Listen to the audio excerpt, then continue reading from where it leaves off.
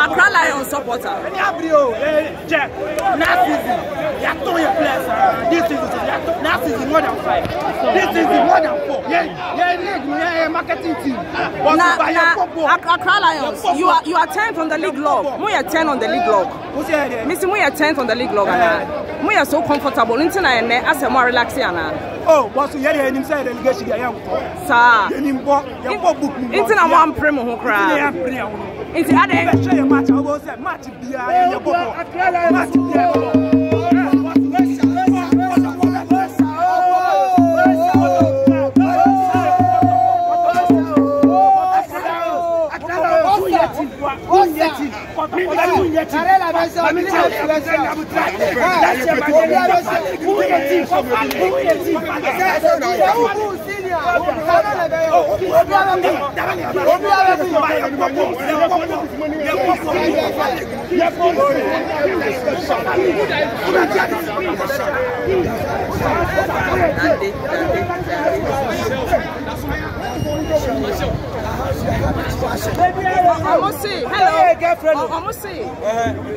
League, they are 10th on the league log. Into relegation, it's almost shut down. Relaxing, now, according to them, apart from the preseason, Accra Lions, Accra Hearts 3-2. Yeah, they have never won any game Accra Hearts of Oak before.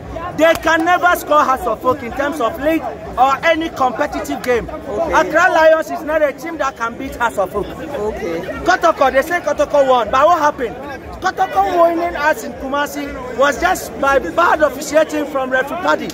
Recently, just yesterday, we heard what happened. He's been suspended for the end of the game. And as we speak now, he has resigned. It means he doesn't know what he's doing. Accra Hearts of Oak is a team that no one can beat if there is proper officiating on the field. Accra Hearts of Oak, are you still chasing the trophy? Of course, we are still chasing the trophy. And to see hasn't won. And to see I'm winning more third and yeah, we got 40 points. Protocol, I was 52. Yeah. Second on the league, I was 44. So Accra 8 games. Accra 8 games. So you are sure of course we are sure. Anything can happen in the remaining games. Okay. It's football. Okay. It is football. Okay. Anything can happen. We are ready for the league. Kotoko should win the league. We are also winning the league. Play yours, we play ours. We need fair officiating. If there is fair officiating, no team. I repeat, no team. In the first 2 minutes of the game, you saw what happened. We had 2 clear penalty chances, but the referee ignored them. These are what we call bad officiating. If supporters are allowed to go on the field of play, you can imagine what will happen.